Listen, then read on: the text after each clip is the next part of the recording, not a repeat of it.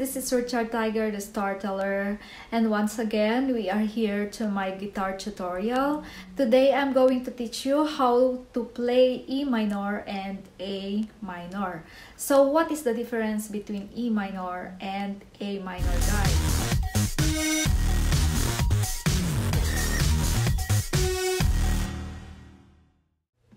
Okay guys, so let's start. We are going to learn first E minor, okay?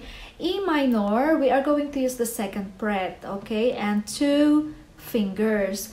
The second finger, we are going to touch the 5th string on the second fret, and our third finger, we are going to step onto the 4th string on the second fret. And this is how it looks and the sound. So that is E minor, okay?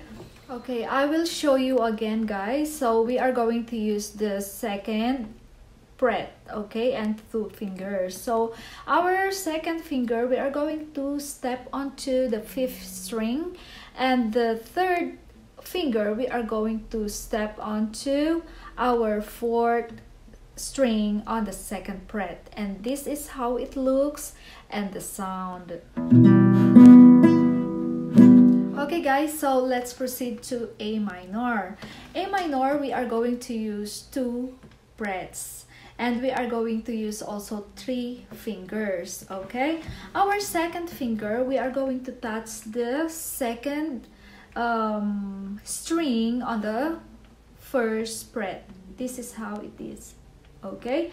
And our third finger, we are going to touch the 4th string on the 2nd fret, and our 4th finger, it will touch the 3rd string on the 2nd fret, and this is how it looks and the sound.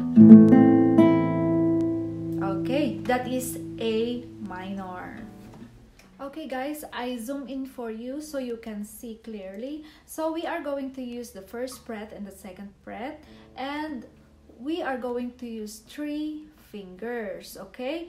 Our second finger, we are going to touch the 2nd string on the 1st fret, and our third finger, it will touch the 4th string on the 2nd fret, and our 4th finger, it will touch the 3rd string on the 2nd fret, and this is how it looks and the sound.